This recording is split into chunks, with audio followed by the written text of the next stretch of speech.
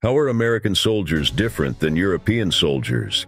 In Afghanistan, a distinct contrast emerges between U.S. soldiers and their European counterparts, proven by a common French adage, "You better pray that you have an American in your unit." A French soldier recounts his extraordinary encounters with American forces, underscoring their unparalleled dedication to rescue missions. When distress befell a unit, hope rested on the arrival of American reinforcements. Their response was swift and resolute. "Sit tight, we are coming to get you." There was no negotiation or logistical delay. The Americans were wholly committed to the mission, regardless of the circumstances. Remarkably, they often possessed preemptive knowledge of the surrounding threats, demonstrating a proactive approach to the battlefield.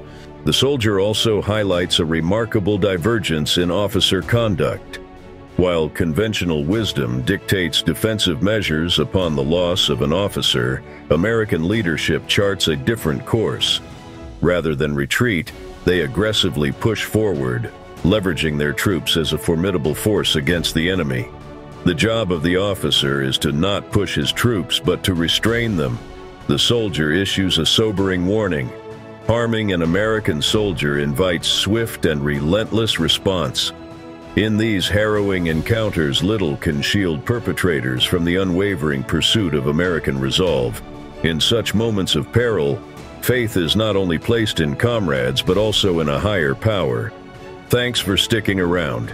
If you're enjoying what you've seen, drop a like and share your thoughts on how American servicemen and women differ from other nations. If you've served, your experiences are incredibly valuable to us, and we'd be thrilled to hear your perspective. We're all ears and eager to hear your unique take.